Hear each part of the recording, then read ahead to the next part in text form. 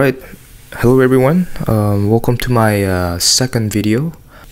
After releasing my first trailer, I had encouragement and support from my friends and family and people on social media, so thank you guys all for the support. It really meant a lot to me to make this video. So the last weekend I visited two art events. One was called Puces POP. In French it means free market. There are like 100 vendors selling handcrafted work. It's really remarkable. I bought a pillow that looks like a like a sleepy deer. It's in my video actually in the middle. It's super cute.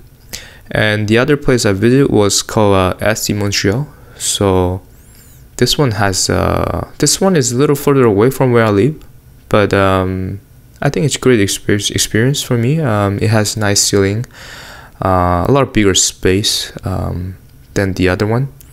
But yeah, I actually enjoy a lot. I met cool artists there too. Bought a couple sketchbooks as well. Let's talk about real topic here, which is creating a color mood boards. As you can see, there are 6 different color mood boards. So I decided to split into this part 1 and part 2. So colors, what is colors? So colors that we use for this type of work, it helps us to understand the time of the day. It creates mood for the environment, and it evokes motion, which at the end it helps telling stories. Also, as a professional job wise, there are a lot of things you can do with colors actually. You can use colors to create illustrations, concept art, background paintings, color script, color keys. So that's quite a lot of jobs you can do with colors. Before we jumped in, I wanted to share with you where did I get my inspiration from.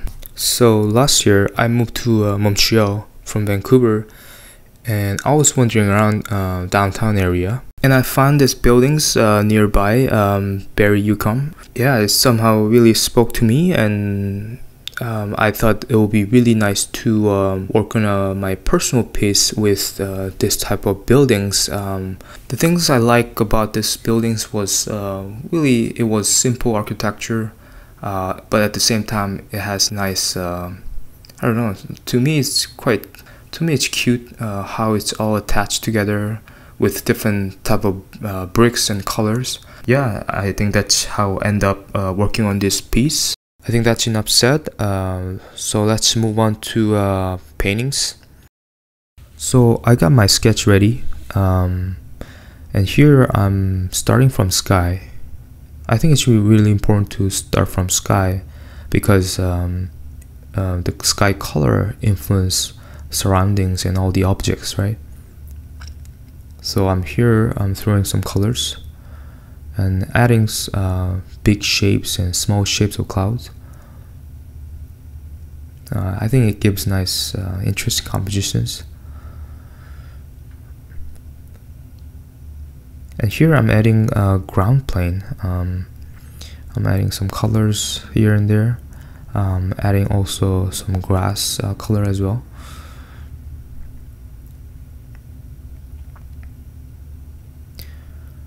And here I'm blocking some buildings here. I make each layer of buildings just in case if I don't make any mistakes.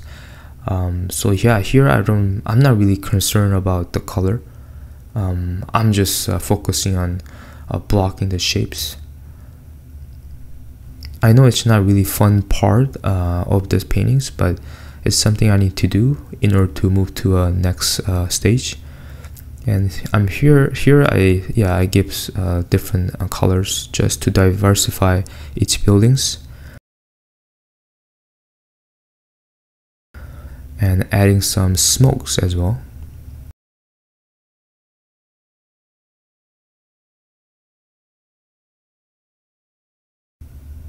And yeah, I'm blocking color on the cars.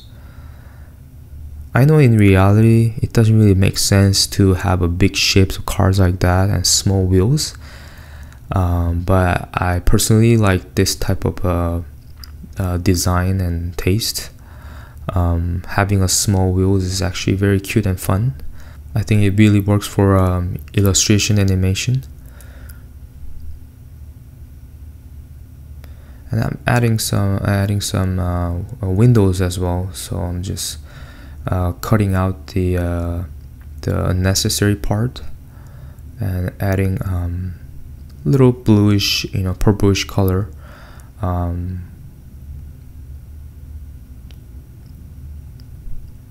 there you go. And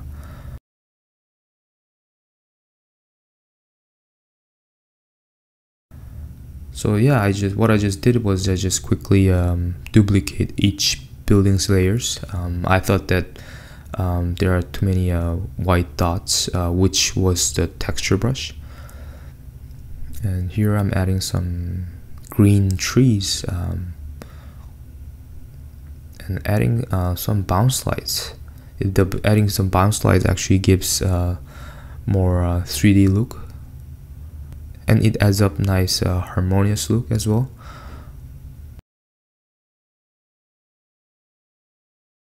I like to add some old rustic texture on the building, so I wanted to emphasize that with this type of texture brush.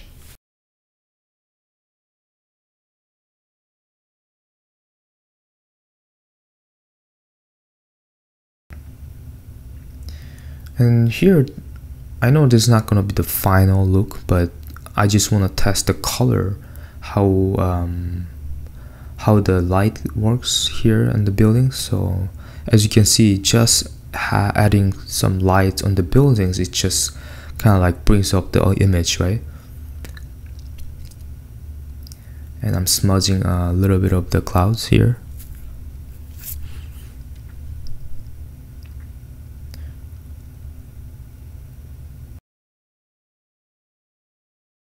And adding some highlights on the tree as well.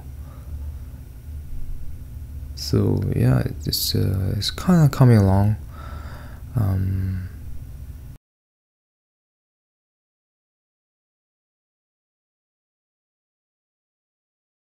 Here I'm adding some colors, different colors and values on the roof. Usually roof has different colors from the bottom, so I'm trying to separate those two. Wanted to add some shadows on the car, so I'm using hue and saturation to add some shadows.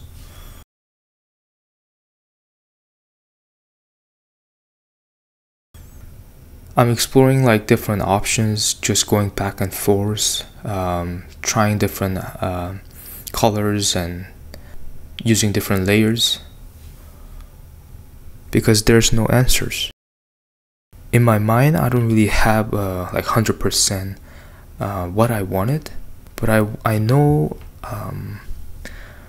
what kind of feelings and atmosphere, the mood I want to get to. So by using different color layers and different color adjustment layers, trying to achieve my vision as close as possible. Here you see me using color lookup menu to explore more blue color.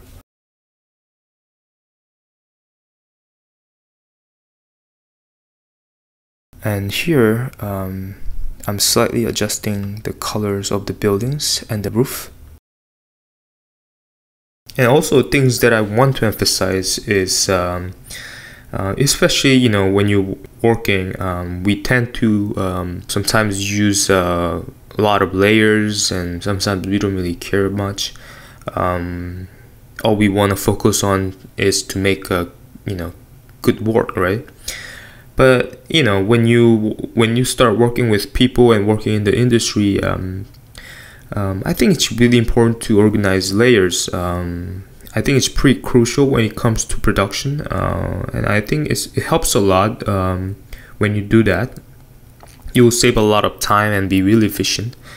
Because sometimes sometimes clients ask you like, oh, we want different colors, and sometimes your supervisor or director asks you for color change, and so yeah, once you have separate layers, you get to change it really quickly. Here I'm using a Gaussian blur and motion blur on smoke from the chimney.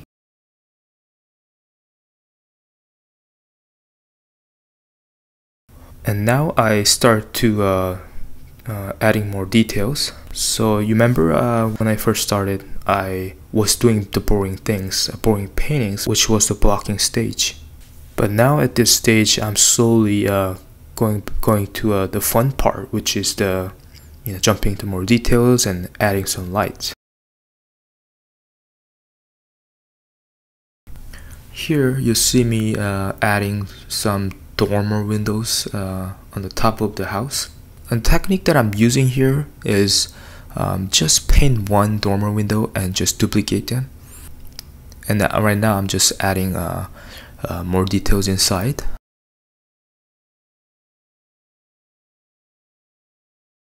Yeah, so it's almost getting there, right? So we got the houses, and here I'm just adjusting the size of the tree, a bit of a color as well. So I think only thing that we have left is the entrance, so I'll add that in a minute. Right now I'm also going back to vehicles, adjusting colors here and there. I thought that it's just a little muddy and feel like it needs some contrast. Yeah, it's always you always have to check back and forth, if things are looking good, or is there any better way, or is there any better way to present the idea. Yeah, here I'm adding entrance, so it's the same technique that I did on the window. So I'll be painting just one entrance, and then I'll be duplicating them every other houses.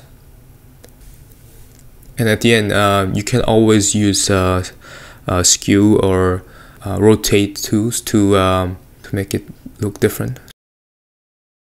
So there you go, that's my final piece. Alright, so here I'm doing second panel, I'm throwing some colors here and there.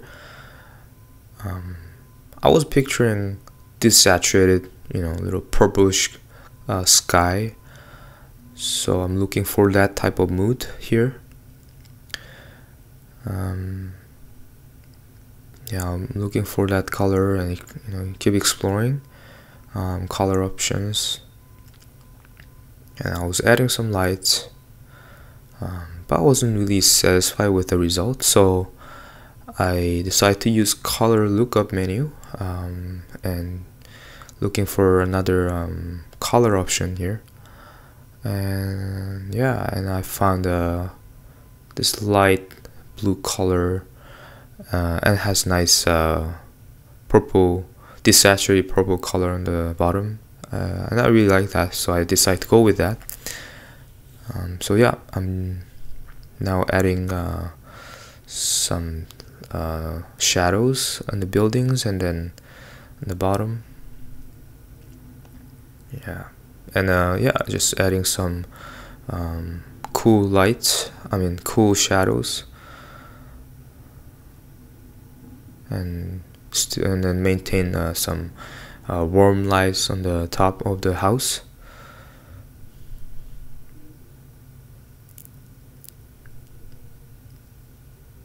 And yeah, I'm moving on to the clouds as well, and just keep little lights there. And yeah, and here you go. That's my finished one. So this is going to be my last piece in this video. I'll be painting. It's going to be a sunset time. There's I think about a couple weeks ago, I saw this really nice sunset color. It has nice gradient from purple to warm yellow light, and it has really nice colorful range, so I wanted to apply to this piece.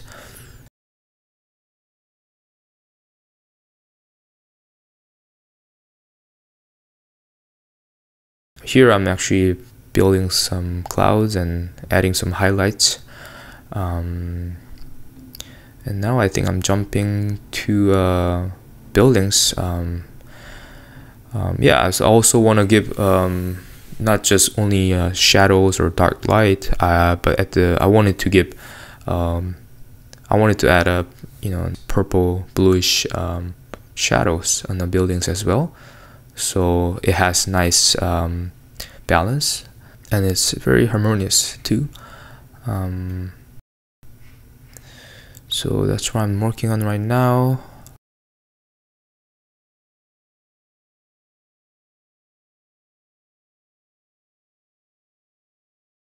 I wanted to add some warm lights on the windows, so it feels like there's someone's living there, and it also gives nice contrast between the dark shadows and the light, right? So yeah, and also I added a couple layers. One is overlay and the other one is color dodge, and I give a Gaussian blur effect, so it has nice blurry effects on it.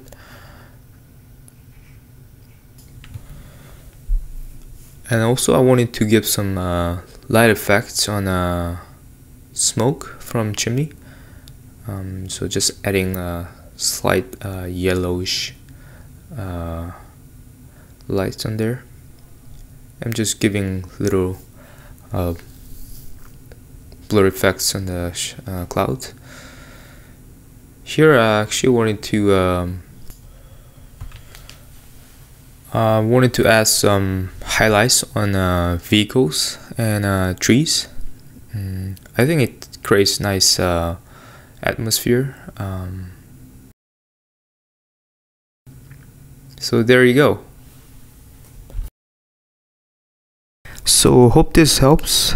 You can try this on your own, practicing experimenting colors.